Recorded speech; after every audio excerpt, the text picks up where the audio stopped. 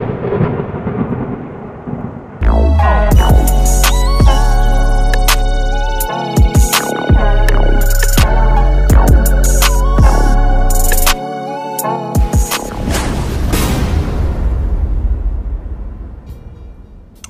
to another episode of the No Offense Podcast. Hey, we got a very special treat for you guys, for everybody that's tuning in today.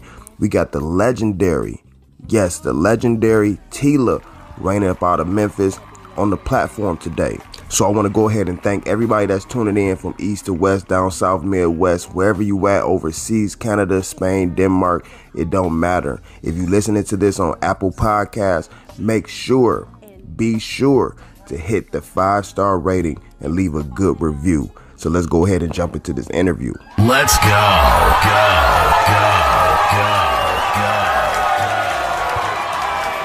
Hot shit. Here it goes.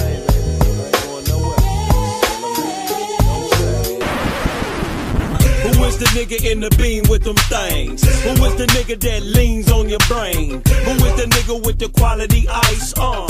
Hollering out, fuck the price. I'm so tired. Bitches on my dick continuously. Cause there's too many bitches on my dick.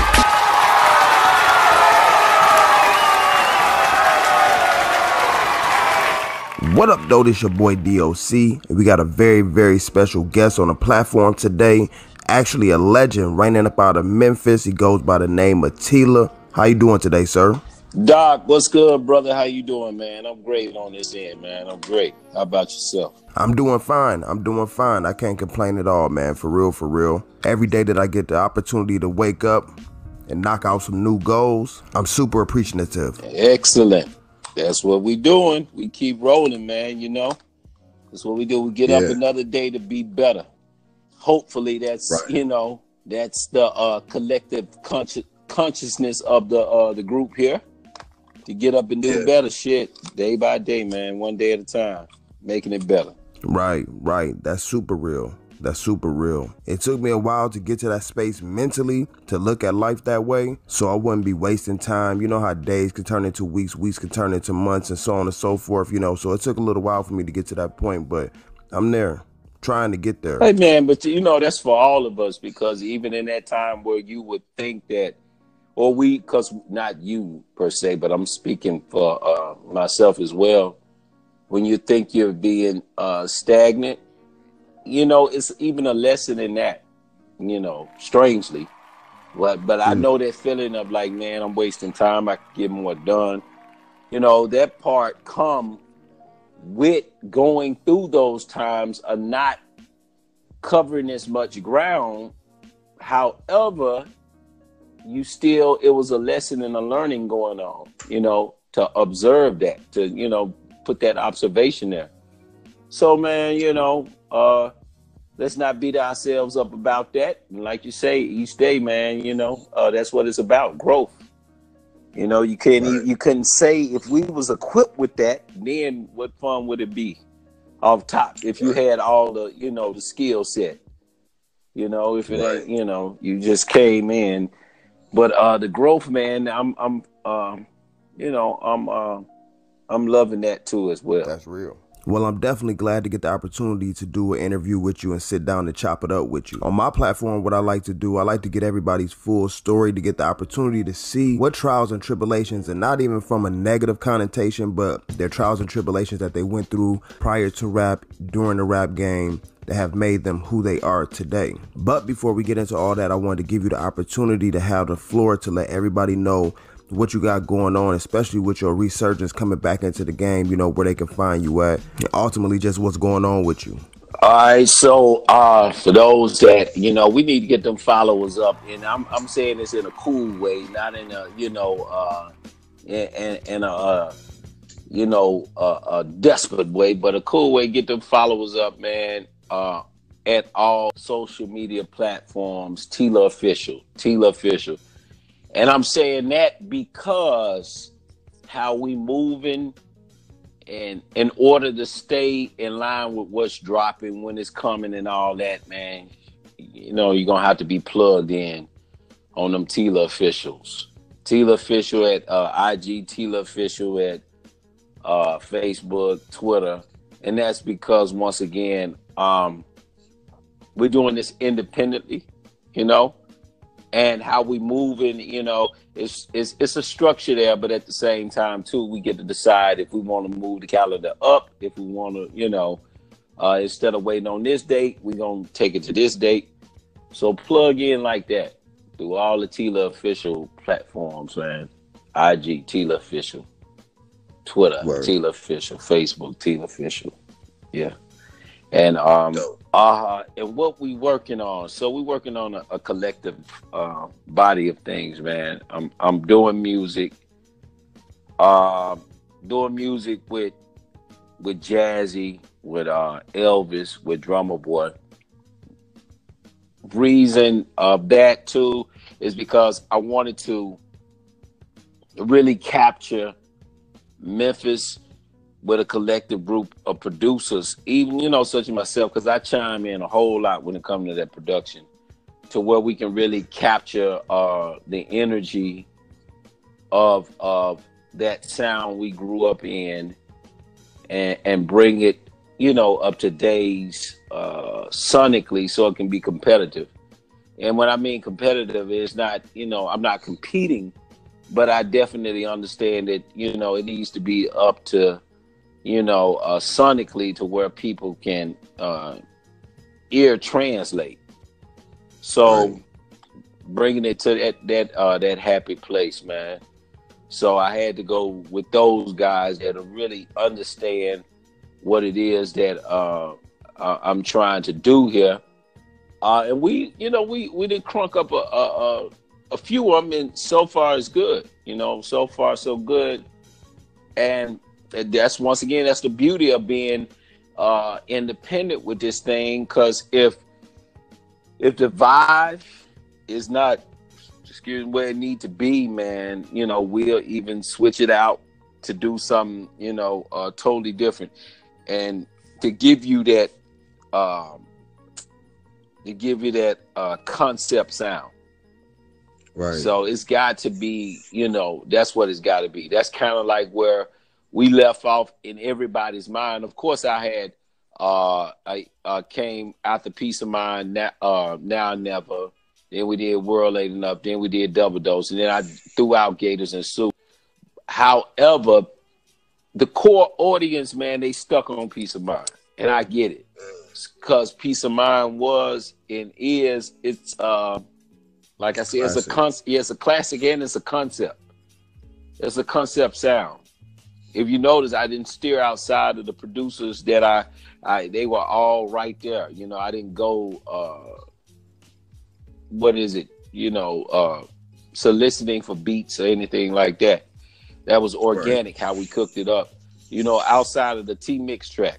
T-Mix is the only person on that album that I didn't really get intimate with, you know. And when I say intimate, I ain't got to put a pause on it. Y'all know what it is. It ain't like no homosexual, which nothing towards gay, but I'm saying intimate in a music way. You feel me? Where if you are in there with your engineer producers, you know what I'm talking about. And me and Mix didn't do that, but everybody else on that album, that's what that was. That's why the sound is the way it is. You know? So that's what this project has to be. It has to be that. And that could be lying into the hiatus where people will say, where you been? You know, a little bit of that, you know.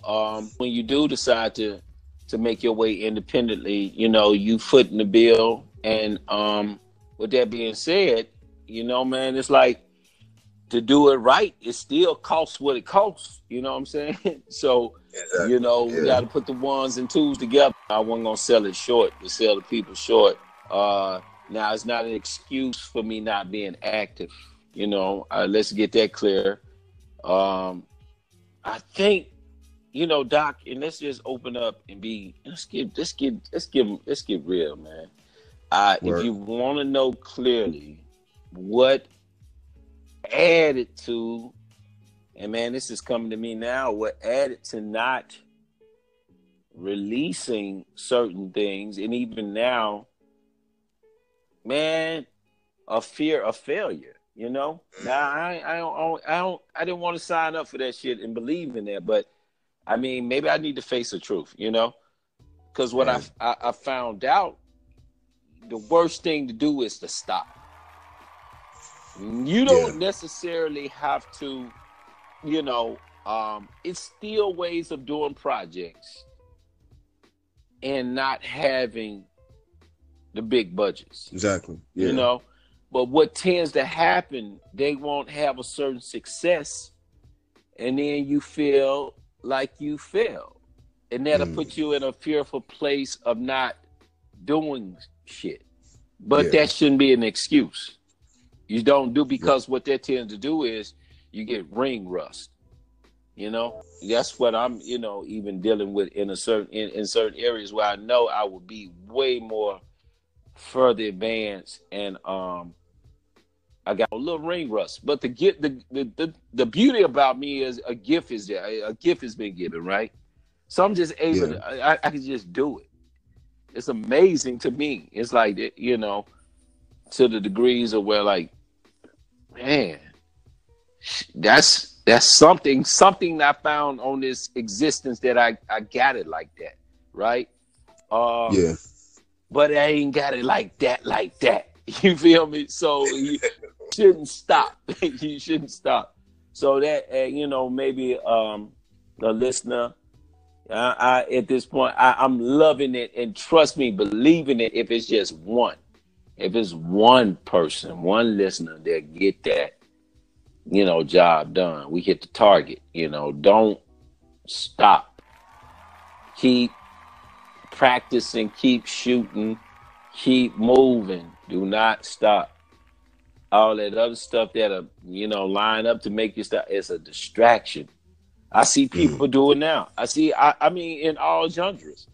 You can go to like, what was that thing like with, I think, if I could recall, man, that was Monique.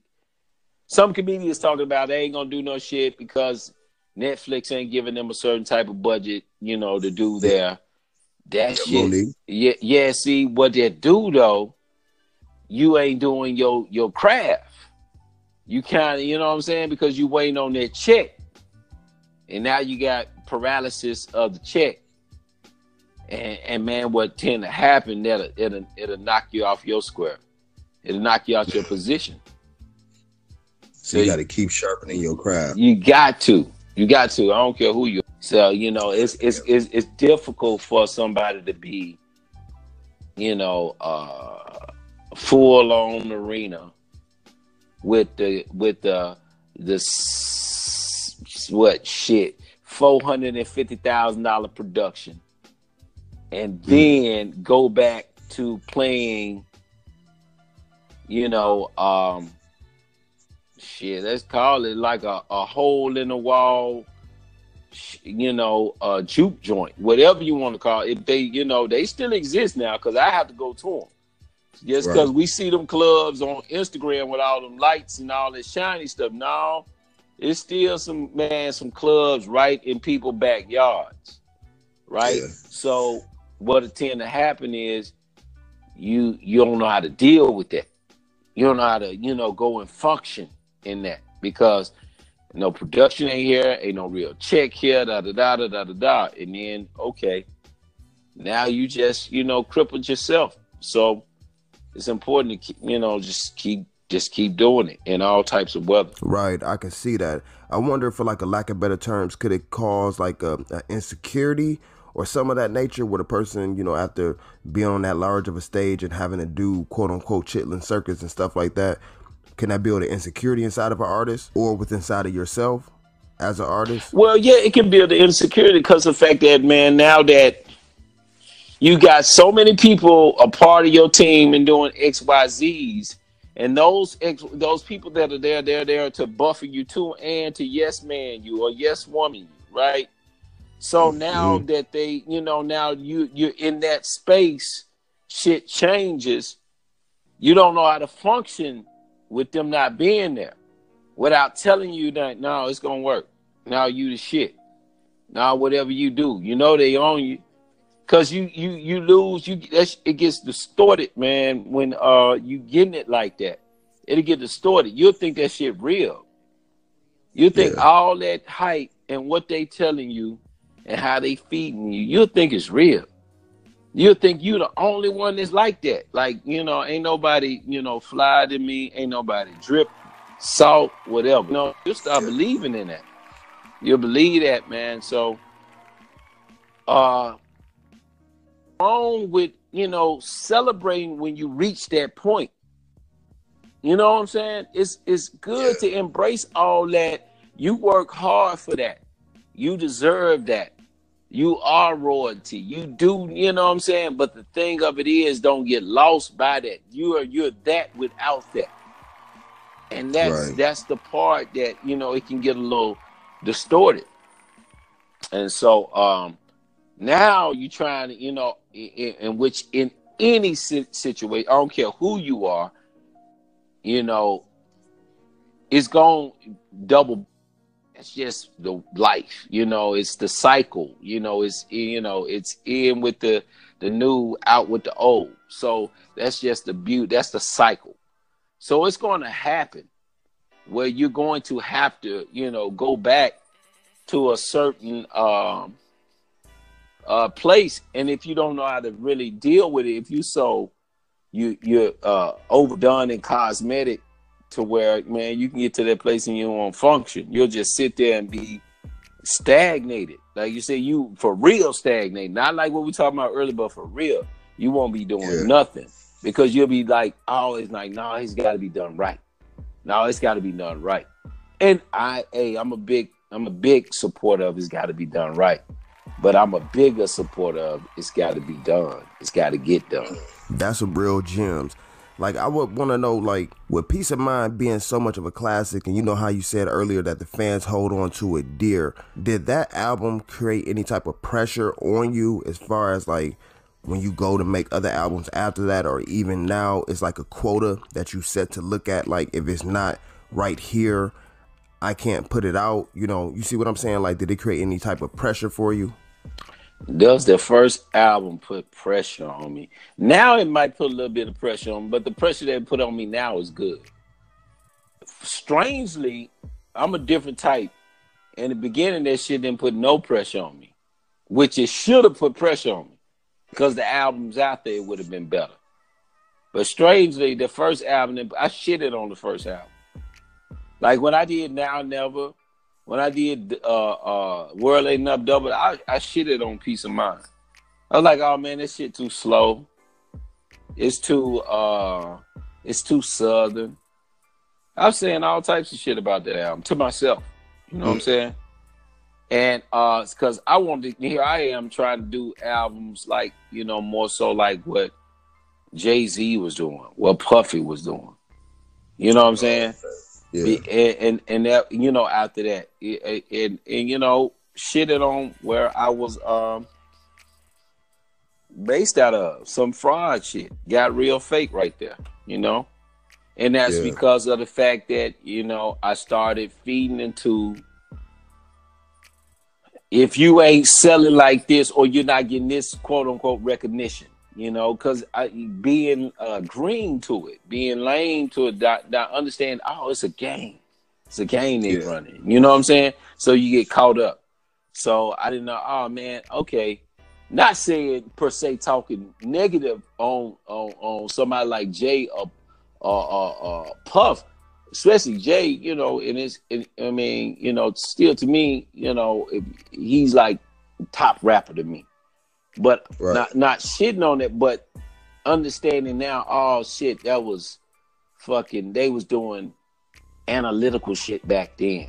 They were fucking with your head back then. It's more just no straight music shit going on. There's a lot of dollars being pushed, so I didn't know that. So I'm just thinking like, oh man, that shit I did, it ain't nothing, you know, and not being appreciative of the people that love their peace of mind. So no, I didn't even have no pressures for the album or peace of mind doing them the albums after, you know, like Now and Never and all that. I had with Now and Never, the pressures that came with Now and Never was the transition from Suave to RapAlot. That was that pressure, you know, and it was a weird place to be in because I built family with Suave. I mean, I dearly love Tony. You know what I'm saying? And to have to go to RapAlot, and then too how I got to RapAlot when it wasn't like something that I, you know, just said, oh, I wanna go to RapAlot. That wasn't what it was. It was more so when I met Jay. You know, Jay charming in his own way too. Right. You know, for me, and once again, there's some open stuff, man. See, Jay presented the father figure I never had. Right. So, and then he presented too, he understood spirituality. Right. Or I should say he understood definitely, I'm sure he do, but he understood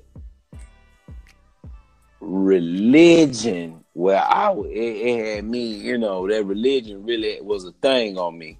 Cause, you know, I come out of Memphis, you know, Bible Belt, you know, whole thing. So, but he understood all that, right? So it provided for me a protection.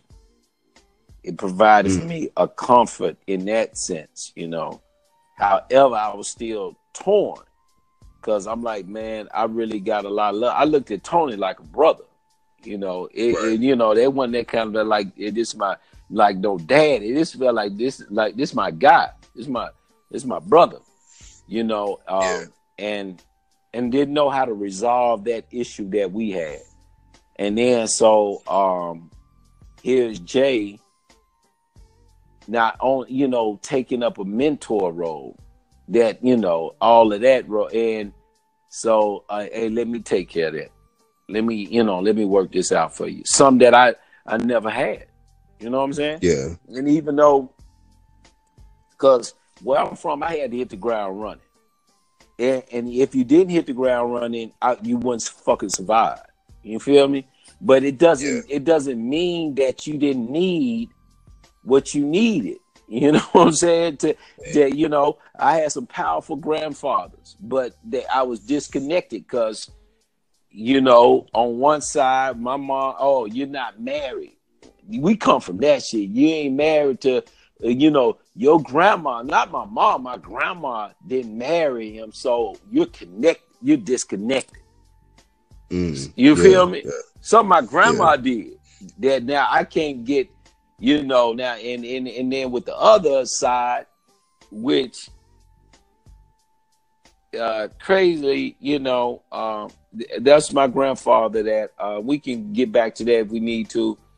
Daddy, first black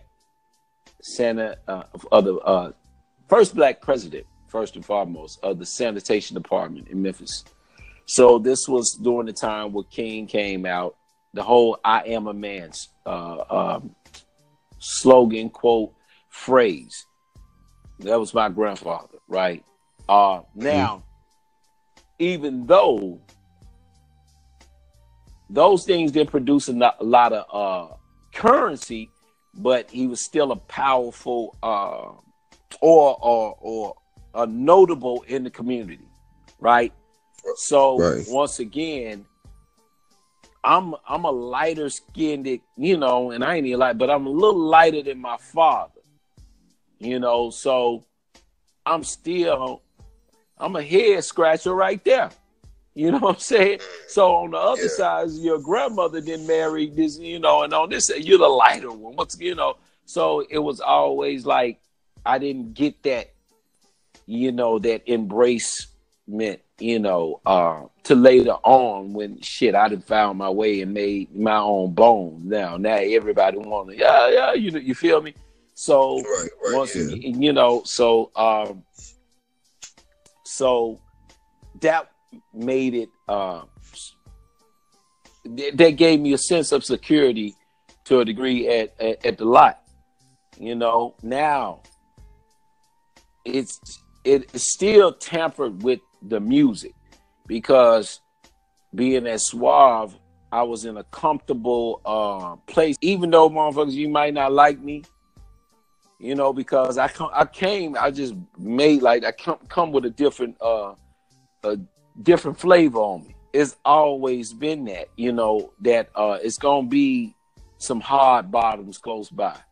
It's gonna be some silk, you know, laying, you know, right there. It's gonna be some, you know, some imported, you know, skin over there, because that's just that. I don't know where that came from. That's always been there. I gravitated quicker to shit Morris Day and the Time than the Barcades. You feel me? Yeah, because it's you talking about some Stacey Adams. You talking about, you know, bitch, you open up the glove compartment and put on the camisole.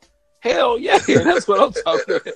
You know, in the barcade, you know, they like, you know, sexy back, all that freak little border. I just like, well, you know, reptiles and snakes. I'm like, whoa, what the hell, you know? I just, you know, I'm so that's kind of been there. So hate it or love it, you didn't like it, I still considered you, you know, family. You my brother. So at Suave, you know, I had that kind of I'm doing music with my family, and so the music gonna be better.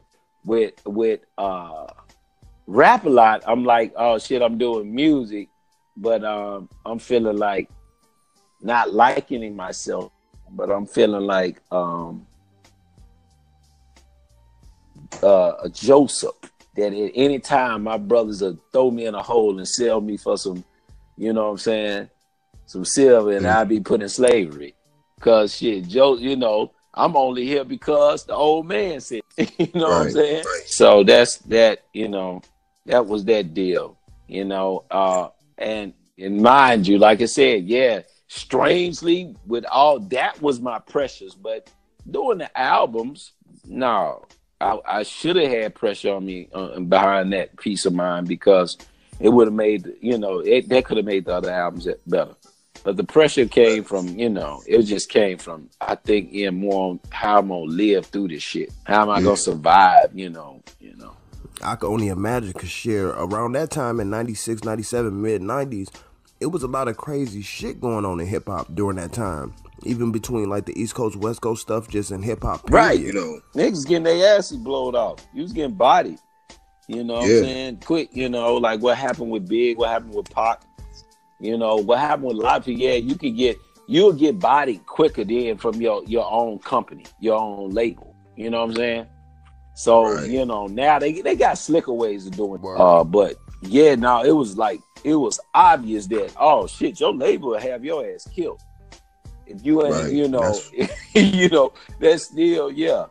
So, damn, that got to be like a crazy situation to be in, you know, to wake up as an artist every day with that on the back of your mind, or even on the front of your mind. And not saying necessarily your label or in your situation, but just period, to know that, you know, labels back during that time will get you knocked off. Very uncomfortable, man, because it's a bittersweet, man. You doing your thing, you getting, I mean, all the perks, you loving it. But at the same time, too, yeah, you gotta, you know, you gotta deal with that part. That's real. I don't know. It's maybe like, you know, surfboarding in a, you know, in an ocean full of sharks. Because while you're on your wave, ain't no moving like it. But when you wipe out, your ass might get ate up or something, you know. So it's just kind of, it was one of those things. But you still thrive to get back on catch you a wave, you know. So it's I've heard of different artists say that, like, they would get pressures from their record label, or, you know, people that's in the studio or whatever with them, to try to make them fit into what was going on. Like, with you coming out during that time with everything, like we was talking about with the East and West going on, and there was a lot of quote unquote gangster rap influence in hip hop bubbling during that time. You know, you had your fashion thing more into like the player lane and all that stuff. Did anybody ever try to push that type of stigma or style or want you to rap in that type of way? Yeah, you know, but I had dealt with that early on, so I was kind of out of that place because I dealt with that coming up through my whole existence. Right. You know, because Memphis. That's real. A small portion of Memphis is player, and then when it got hit, like, you know, with the when crack came in and you know, it changed the infrastructure, so you had to be. This is what they call the hard time. You had to be hard, right? It's right. Like NWA, that all that. You know, you gotta think. Our biggest trap was called New Compton. So how NWA influenced everything, and along with crack, so everything, you know, you had to be hard. But so I had experienced that, you know, not like, look, that shit you can, nigga, it ain't how you dress and what you listening to that make you hard. I understood, you know, so, yeah. But I had to prove it, of course, and I ain't got to just go into detail on how I proved it. But they got the message real quick and clear, like, oh shit, you can, you can put on a silk suit and, you know, get your hair done, and you know, you ain't soft per se, you know what I'm saying? And right. It ain't what you riding to, listening to, you know, because I was, even then, I still have my, you know, I have some Prince in, I have some Womack. I have, you know, me some Michael in, of course, Marvin. But Marvin was all through the and all that. Hutch, you know, and Ruffin. Whatever it is that I like, you know, sonically, I even go deeper than that. I go Queen on you. So I'm riding around in my, you know, was that 86 Cutlass, 86 Regal. That was my Regal when I had the Regal. And I'm playing Queen. You know, so they gonna look at you like, what kind of nigga, you know, what kind of nigga is you, you know? But I was dealing with that then. Like, look, you know, this music, some of these young artists out here now, they get it. They get it, and I like that. That it's not a lot of them, but I like that way they understand that, man, it ain't what I'm listening to or what I'm doing that make me who I am, you know? Right. You know, so I got past that quick. So when I was doing my records in the way that I was doing it, I was hit with that, but I still did what I did. You know, right. You know. So yeah, but they will say, you know, oh man, you need to do your records like this. They need, you know, but oh man, you gotta stand on it. So I didn't have that problem. Not, you know. Now, the reason why I asked that question is because I heard, and you can tell me if this is true or not, but I heard that, you know, that the label, I'm assuming, wasn't necessarily behind the first single, Shonuff, when it was coming out during that particular time. Is that true? So there was a lot of shit going on, man, with that. Ballin G didn't really like Shonuff. They like Twisted. So that was the kickback on that record. They like Twisted, but they got on Shonuff. And I thank them to this day. You know what I'm saying? Tony made that happen. Now, what happened when I turned the album in to Tony as a whole, Tony never told me this shit, though. You know, honestly. So if I put it out there, I'm putting it out there wrong. Tony never told me directly that I don't like your album, right? I heard from other people. And I heard from other people he was told to put it out. Because like, nah, this shit is dope. It ain't, you know, it's dope. And so he put it out. You know, like that. But now, he never, when I would turn in my music and turn everything into him, he never complained about it. He never said anything about it. And even when, now, you know, I remember one time, you know, it sat on the shelf for a minute too. That album didn't really jump and out the gate. And I remember it was a little tense, you know, at times with us. You know, and you know, Drake fly too. Draper say some fly shit like, man, that shit better sell, you know, some shit like that. You know, he'll say some fly shit every now and then, you know. Right. So I knew, I was like, oh, okay, yeah, you know. And it wasn't moving. And then the shit jumped. It jumped. And when it jumped, I think it was definitely Mean Green that broke Shonuff in Houston Street, broke it in Atlanta. And when that shit jumped, man, it basically, if it didn't save the company, because the company wasn't fucked up, you know, Suave wasn't fucked up, it established it. It made it like, all right, yeah, Suave House is shit, you know. And so we had, you know, and that's, once again, that comes along with the territory.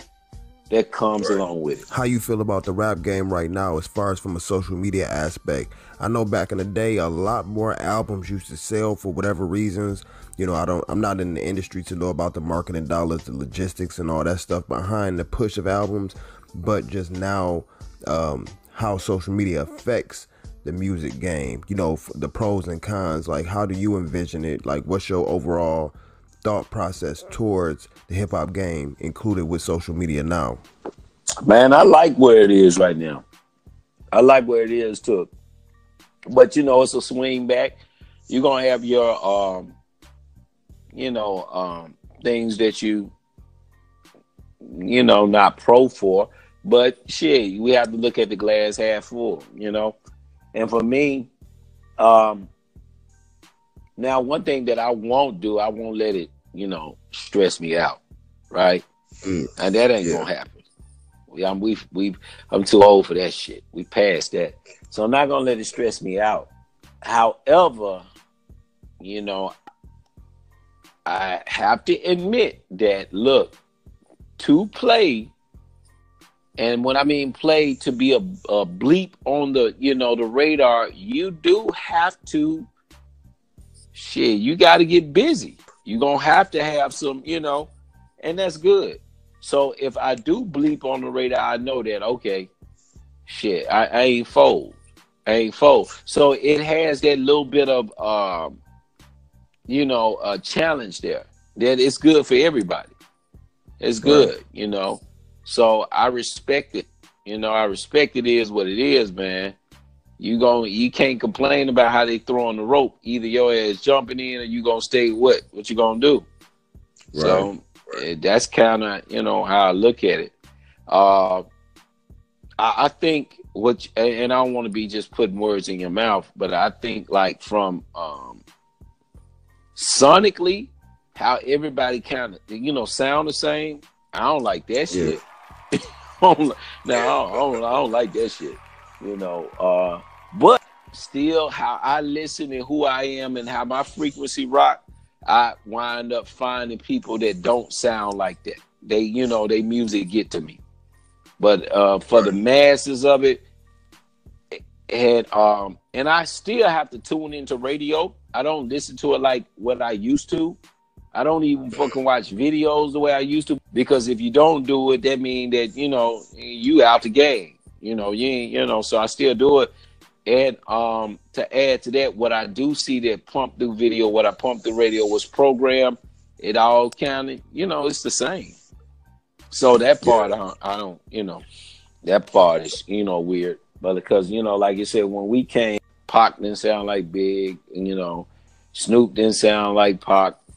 You know, you got a whole group, Dog, Death Row, and nobody sounds the same on Death Row. Right. And, you know, and how about that on a whole label? Same thing with Suave House. Same thing with RapAlot. Same thing with No Limit. Same thing with even if you go to Rockefeller, no one sound alike, and then we're all on the same labels. Now you got people on different situations, but y'all all sound alike. Exactly. How crazy is that? Super crazy. Yeah. You know, it's just like, nah, I'm going to take his exact beat, and I'm going to take his exact cadence, everything. His same title, his same words, You know, that's why I gave in. Now I still say, you know what? I now that part I'm like, I'm gonna start just using the words that they're using, because writing back then or putting together, you made sure you want to use another nigga word, man. Like we ain't even use that word. It's dope, but we got to come up with another, other words. All of that, strange, man. Strange now how we, we huddle everybody up and probably, man, shave it down to about 10 artists, damn it, and you'll be like, damn, we wouldn't even miss a beat. Yeah, that's true. That's some crazy shit, because I always wanted to know from an OG perspective from the rap game how you guys viewed it, because honestly, for me, the way music and everything is right now, microwave, it made me have to listen to the music that I grew up on, because honestly, and there's no hate, I'm glad to see people getting their money, doing their thing, taking care of their families. Absolutely. But I just don't see where this music is going to be played 10, 15, 20 years from now. And, and I wonder, are the artists and the labels or the putting out the artists, are they even aware of that, or if it's just a hustle to them or just one quick lick to them? It's definitely a lick. It's definitely a hustle. And they ain't the only ones, man. I'm sorry. So kids learn mobile osmosis. It ain't from what you tell them, it's what you show them. So they got that shit from somewhere. They got it from these old ass promoters that they ain't really, all you promote now, but you in it for a lick, a flip. You ain't in it for the, to make sure the art is good. You giving good shows to the people. It's just like, can I win? That type of thing. Same thing as a label. Now that don't mean that, once again, those promoters, those labels are bad. It's just, man, it's life, it's living, it's what they quote unquote call advancing, technology, shit is faster, it's more things, all that. We would get an album and we was really able to analyze it. We was able to sit with that album for a couple of weeks before we went. Only people we could critique it to is the people that we went to school with or that was in the hood, right? Now, album come out, motherfucker don't even have to live with it. Get it just like that. Then can go out and goddamn rate it just like that. It's just like everything is so, and it's just like, damn, it really is microwave. Everything is so microwave. And nobody is cooking and slow roasting and all of that. And there's some special juices in that shit, Right. And you lose that. But yeah, you eating fast, you getting to A to B real quick, but you're losing a lot of things. But you at the party before everybody.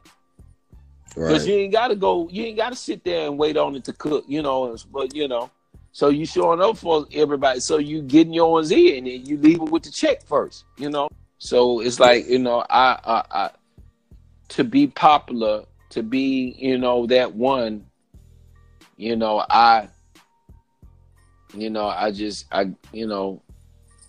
what is a good analogy for that? Motherfucker ain't work out in the gym. They just jumped on some roids or whatever.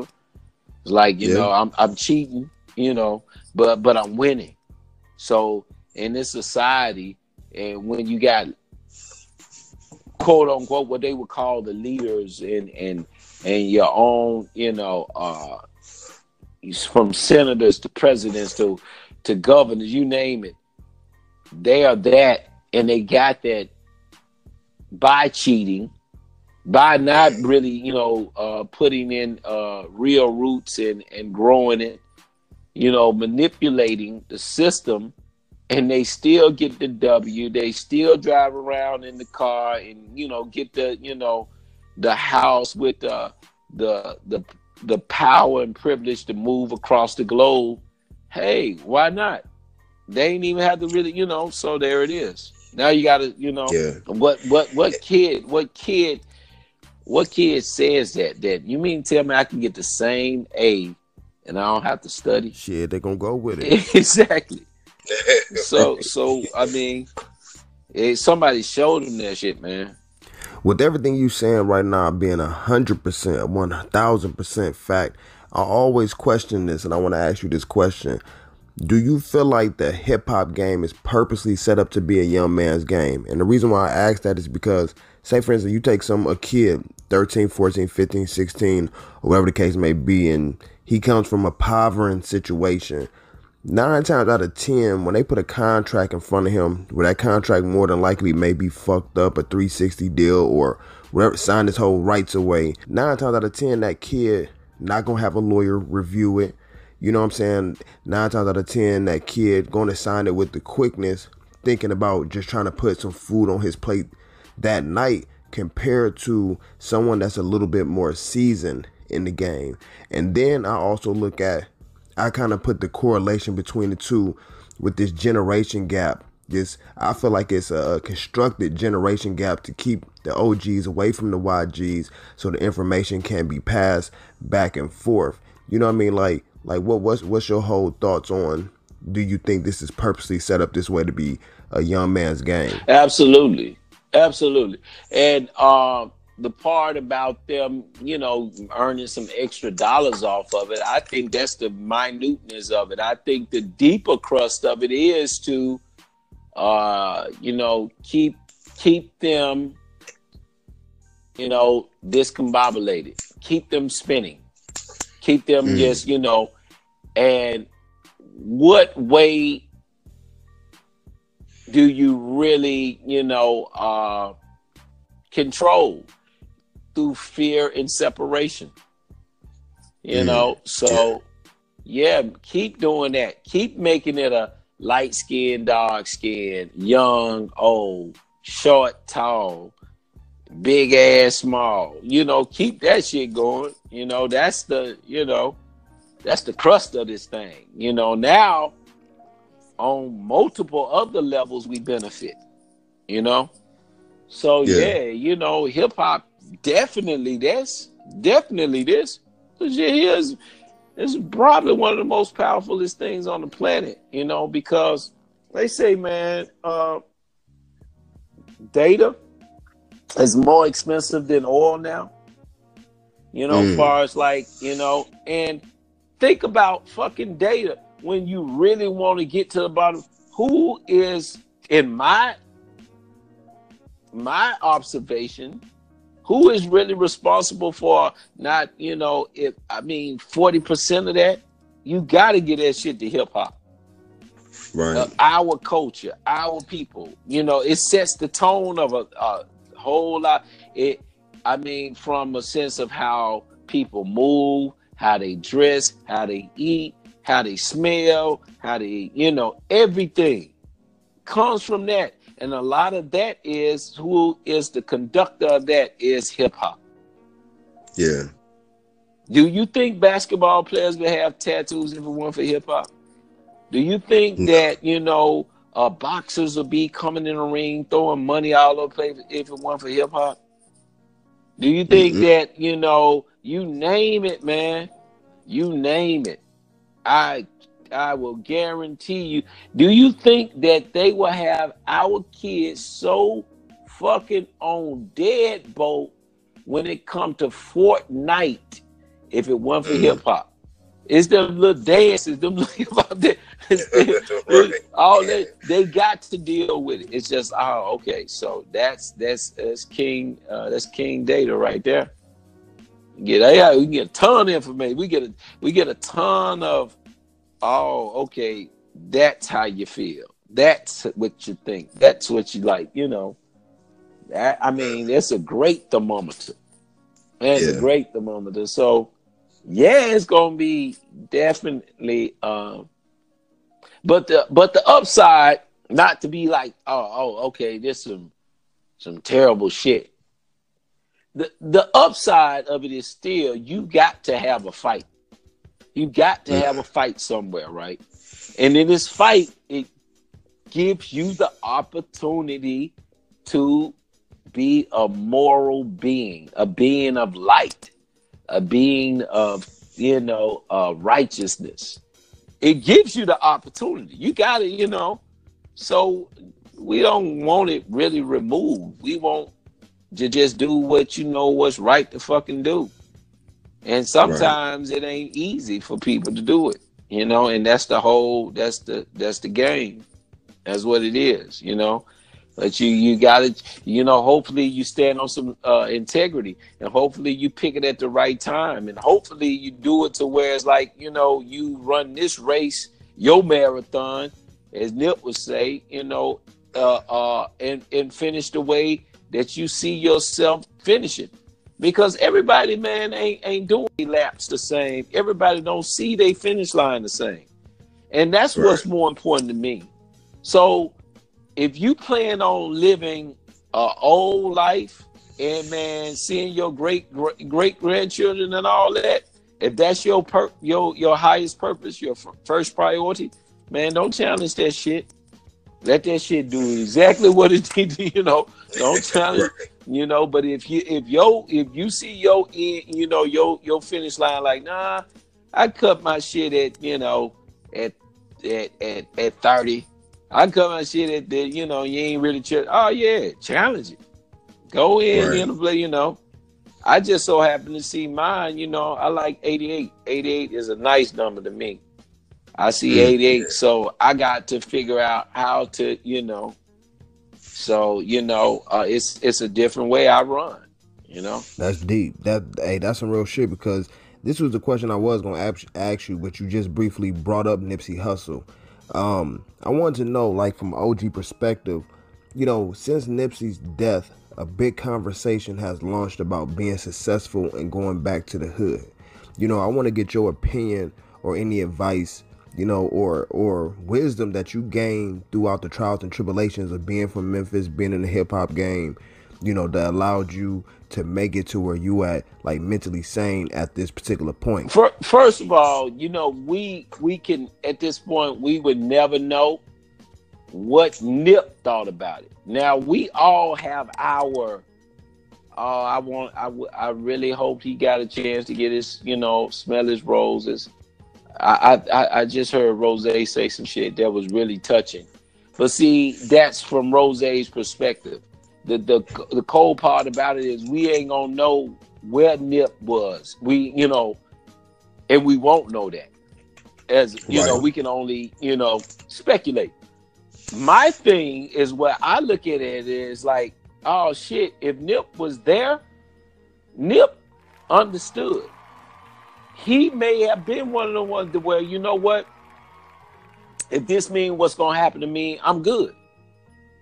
You willing to? Yeah, because he may not, he could be in an energy, and once again, we won't know, because he ain't got, you know, he can't articulate that, or, you know, at this point. But I'm going off of how I saw him moving. This spirit was aware. He's aware.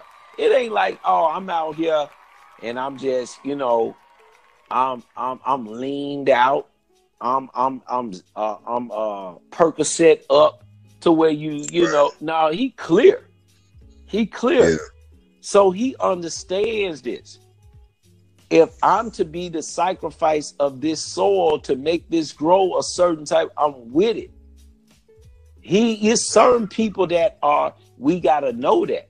They are just, they got a different run on the track. Yeah. They got a different run on the track. The man wasn't out there when that unfortunate in our natural sense shit went on. He wasn't out there on the ground like no coward. Right. He wasn't squirming all under the car and all that, peeing himself and all that shit. That wasn't going on. Yeah.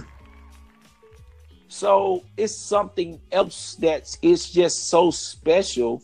Right. Yeah. You know what I'm saying? That man is, like I said, from what I can gauge, I absolutely believe that he did exactly what he passed through to do. Now, I even heard the minister, who I respect a great deal, Honorable Minister Louis Farrakhan, say that Nip didn't get a chance to complete his mission and this, that. For me, I don't believe that. I think Nip completed his mission. The problem is, if you're going back to the block and you get, naturally from a physical sense taken out of this space and you ain't completed your mission, that's when it's a problem. However, with Nip, he was too aware for him not to know. It makes sense to you? Yeah. Definitely, I get what you're coming from. You know what I mean? I feel that same way too, especially looking at it from that perspective that, Nipsey was fully aware of the consequences that could come with him being in that particular area, from his hood, being at the stature that he is. He was fully aware of that prior to that day. Now, of course, he may have not wanted it to come like that, but he was aware that it could happen and was willing to take that fall for the greater good. So what can you do with that? That's a perfect using, and I don't believe in death, but that's a perfect death. That's a perfect death. Can you elaborate a little bit more on what you mean by that you don't believe in death? Oh, we never die. We never die, man. Come on now. How do you physically, what we call physical, but you never die. If I don't know, I don't know if that's just me. I don't know if it's, when I say we, it could be you too, but I can't. If a person doesn't feel that, then maybe they do die.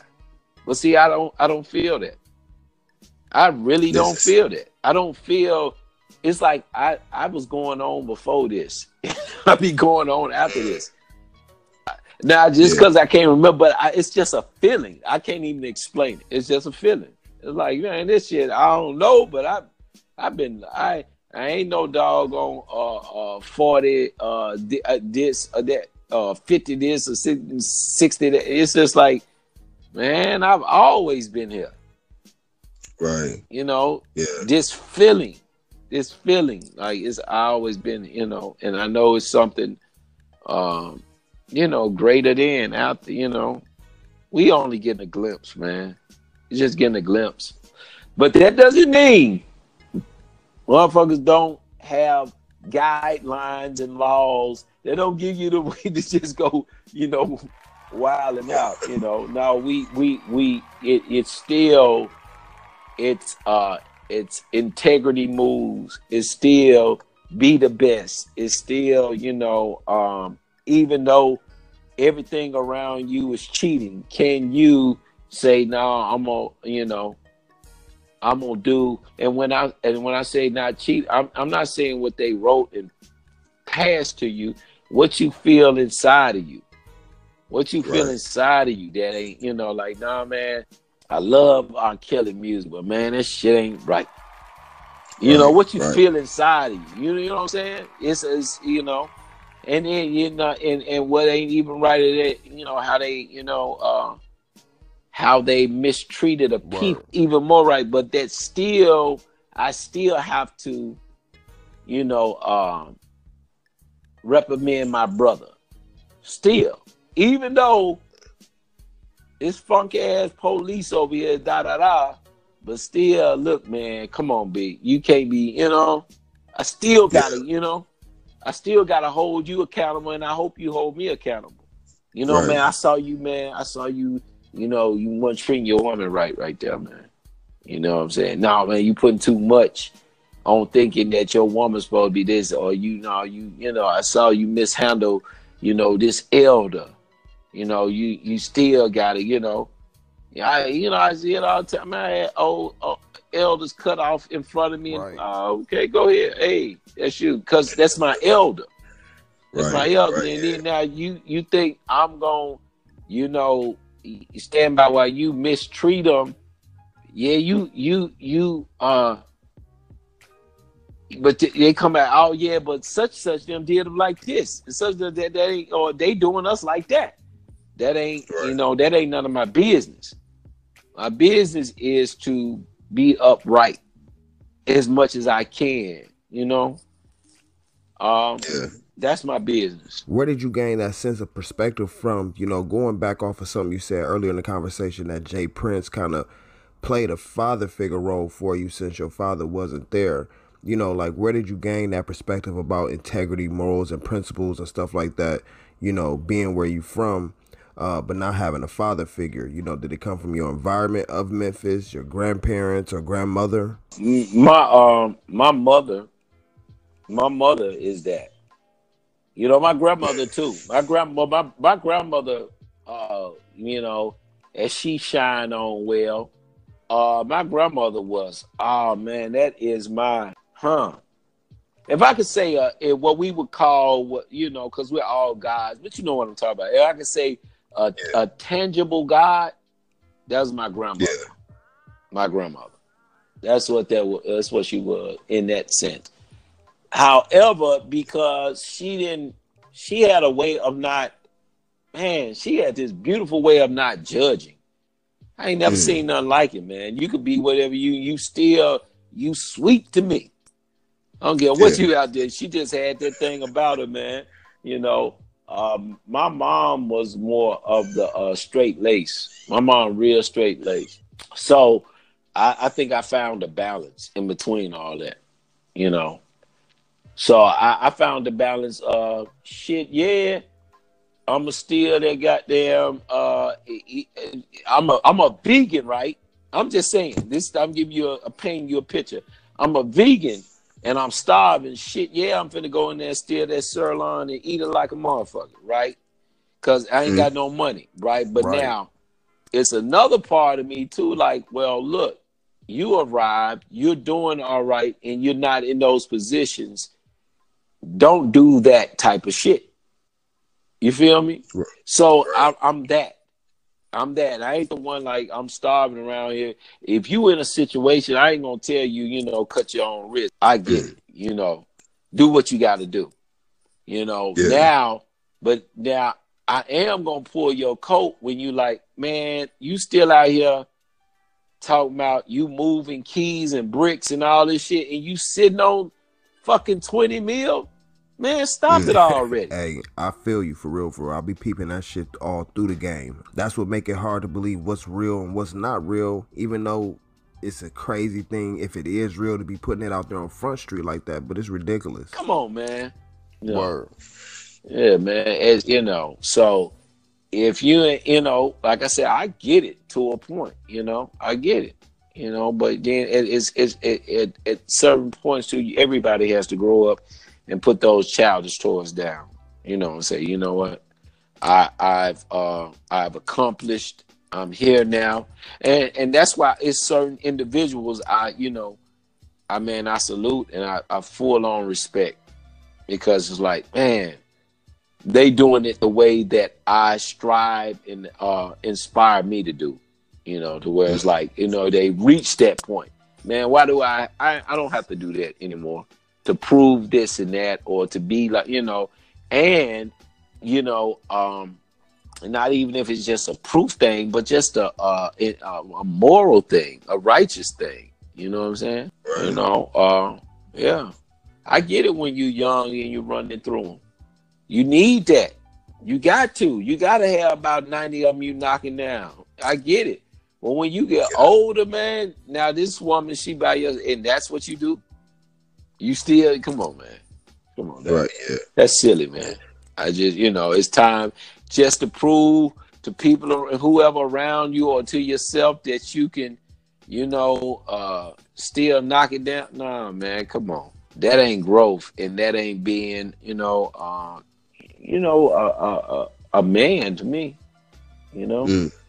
So yeah, man. It's crazy that you say that, because just, I think it was last night or night before last, I was just having a conversation with one of my homies, and we was talking about that, and it came from a question, but we was talking about that, you know, men in relationships and different things of that nature, and a young lady, I believe she's from New York or whatever, had left a question where she's abstinent or celibate, you know, living a life of celibacy, one of the two, but she wanted to know what type of advice would a man give her, even though, you know, like she still wants to date.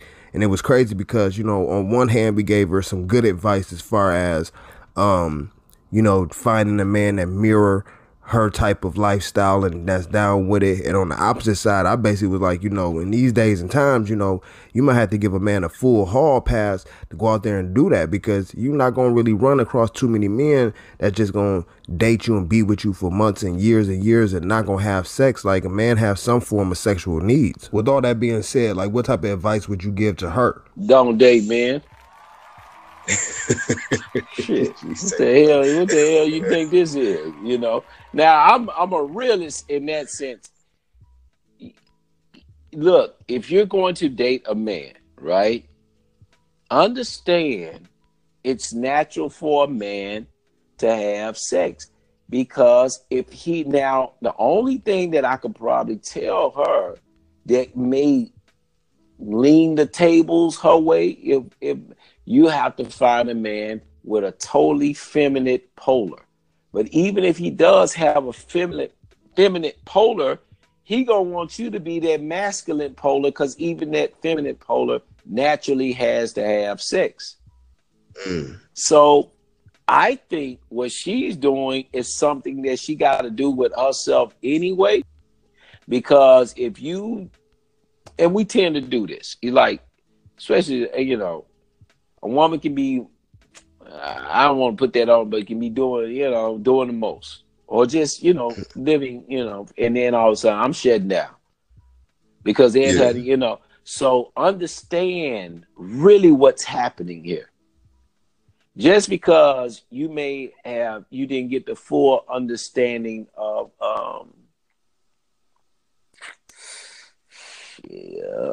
well, we can't say that with oxygen or whatever. Yeah, say you was just taking in a ton of air or whatever, messing up your lung.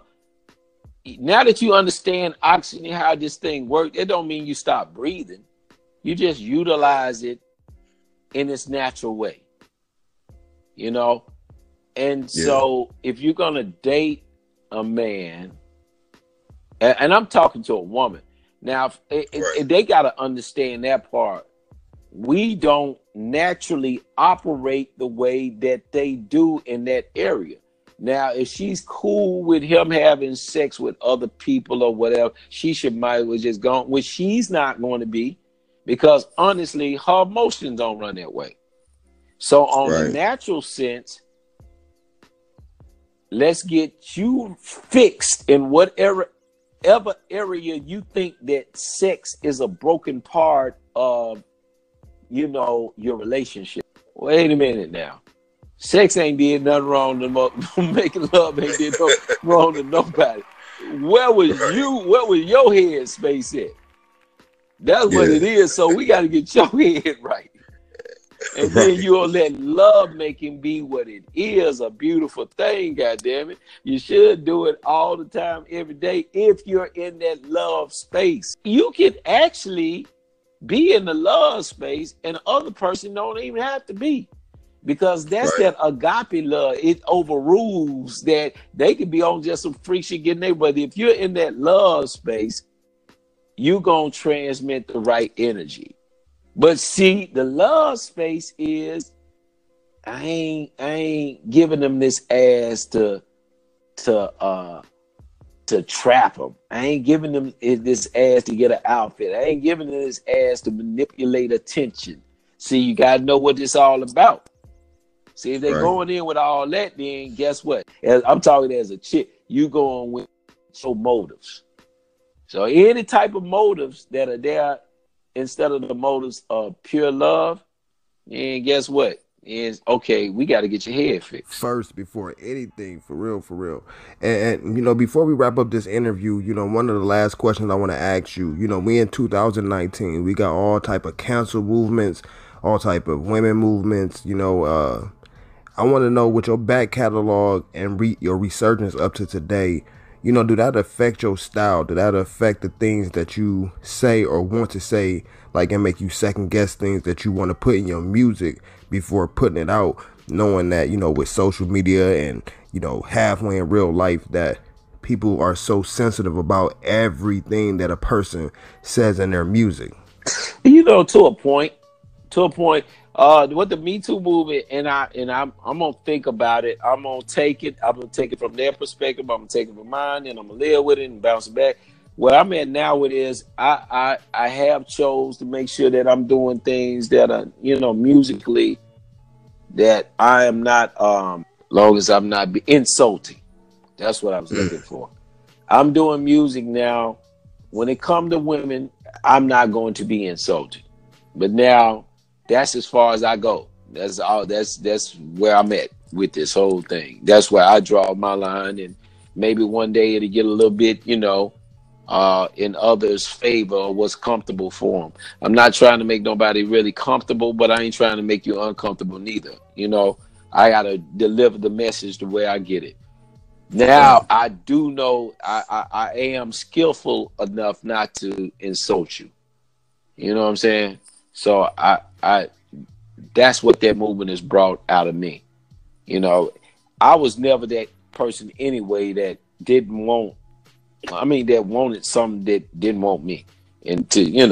So it's only so much I can sign up for it because I'm really not. I have empathy, but I haven't had an experience in it. I don't touch on nobody that don't want me touching on them. I don't I don't power play, somebody in something to get them to do something that they don't want to do. I don't really get no trophies out of that, really. My thrills and rocks is that that person is getting off as well, and when I'm just saying, I'm speaking in life, like if I've been, once again, I had to force you or I had to twist you on, but we got it.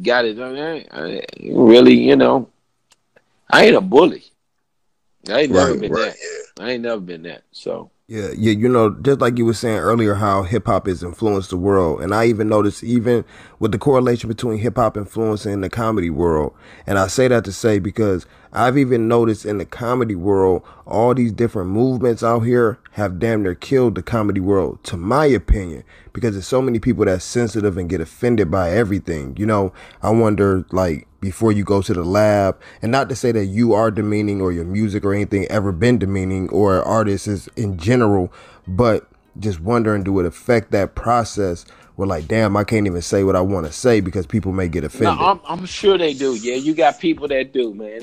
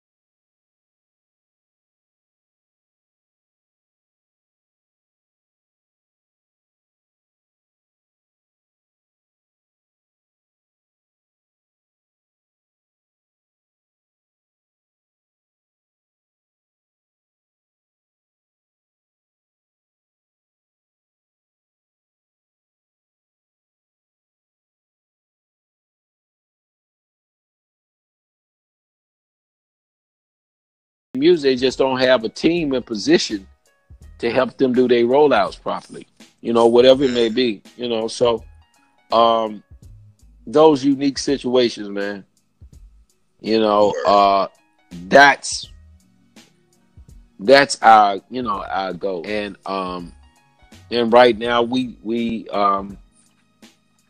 don't have we have like a couple of artists. They're younger, but for the most part, we still in building mode. Still in building mode. We're over here at No Offense Podcast, man. We greatly appreciate your time. You coming to sit down and wrap it up with us about a little bit of everything, man.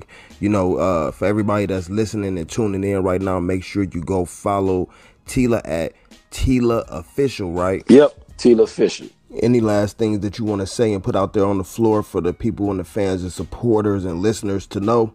Man, Doc, man, I appreciate you opening up the line for me. You know, opening up the whole. You turned me on to something over here, so I had to go and download my app and get all that. You know, so this is my first.